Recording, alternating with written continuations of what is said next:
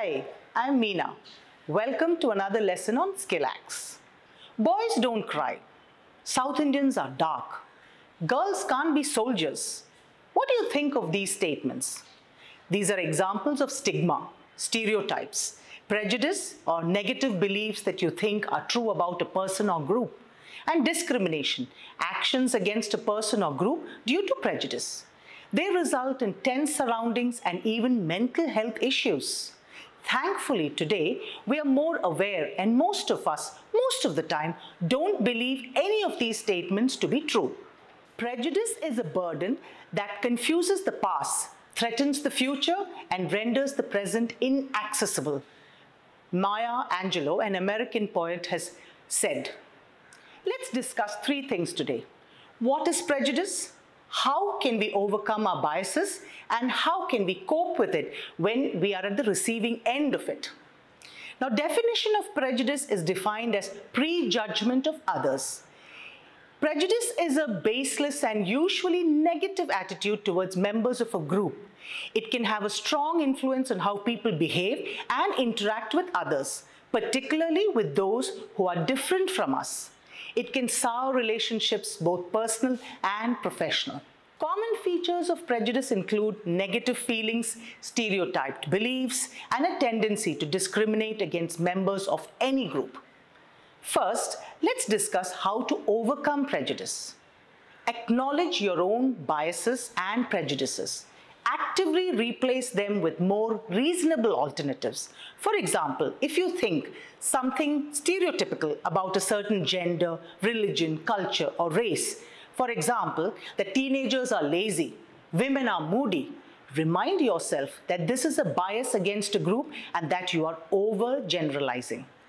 When you hold prejudice towards others, you will tend to view everyone with similar beliefs and characteristics as being the same, the you versus me. You fail to really look at each person as a unique individual. Next, recognize the negative effects of prejudice. In order to reduce prejudice or bias in yourself, identify and understand the effects that your biases can have on others.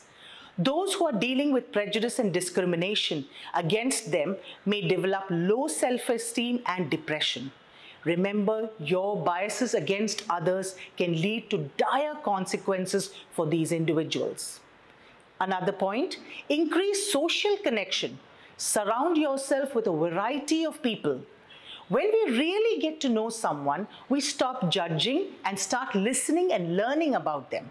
Expose yourself to different races, cultures, sexual orientations, and religions. Diversity is a factor that can break down prejudice and help you accept the variety that exists in this world. One way to do this is to travel to another country or even town. Every small city has its own culture, food, traditions, and activities. People in the city have different experiences than people in the villages. Isn't that so? Read. Reading about diverse people helps in reducing any bias you may have towards other groups. Avoid justifying stereotypes when interacting with others. We have all heard stereotypes like Asians are smart, women are bad drivers, Chinese are shrewd, etc. Prejudice occurs when previously held ideas are justified through some experience and are sometimes seen as socially acceptable.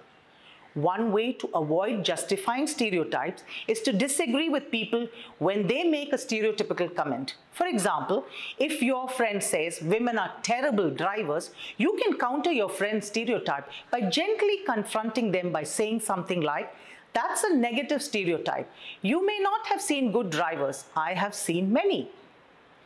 Next, let's discuss coping with prejudice of others. Be open and accept yourself. When we feel threatened by prejudice, we may want to hide ourselves from the world so that no more harm can be done to us. Hiding and concealing your identity may be a self-protective measure, but it increases stress and negative reactions. Know who you are and accept yourself regardless of what you believe others think about you. Identify who you can trust with your personal information and be open around them. Get family support. If you have experienced prejudice or discrimination, Social support can be crucial in coming to terms with these issues and healing yourself. Talk with your close family or friends about the injustice you have experienced. It will help reduce the negative effects of prejudice. Join a group. Group solidarity can help people be more resilient against prejudice and protect against mental stress. It will be especially helpful if you join a group that matches your uniqueness, such as a women's group, LGBT group, religion-based group, etc. It will help you emotionally. Be less angry and more in control in the face of such prejudice. Get involved. Being active in reducing prejudice can help give you a sense of purpose in making a difference. You could become an advocate or volunteer at an organization which aims to reduce prejudice and discrimination. Expect a positive or neutral outcome. Not easy. If you have experienced prejudice or discrimination in the past, it is understandable that you would be wary of experiencing this again. Try to look at each situation and interaction as a new experience. Expecting that others will be prejudiced against you can become a prejudice in itself. You are prejudging others.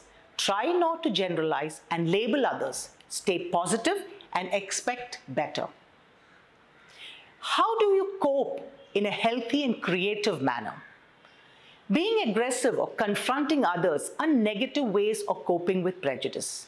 Instead of sacrificing your values and peace of mind, cope with prejudice in ways to release or process your emotions. Express yourself by writing a journal. Use art, dance, music, sports, anything that is creative. It all comes down to treat others as you would like to be treated. Be open and wise. Good luck to you. Did you like this video? Do like and share it. Remember to subscribe to our channel, skillActz. Thank you and bye for now.